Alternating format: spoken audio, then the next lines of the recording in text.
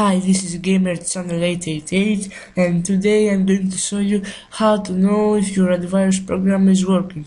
So, it's good to know that because my antivirus has saved my computer many times, and let's start.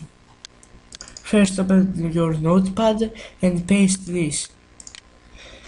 Then go to File, Save As, and call it whatever you want and just save it.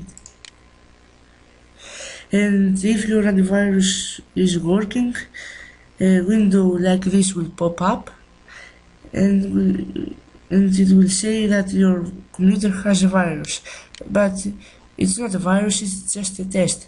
Now if your antivirus doesn't work, nothing will happen.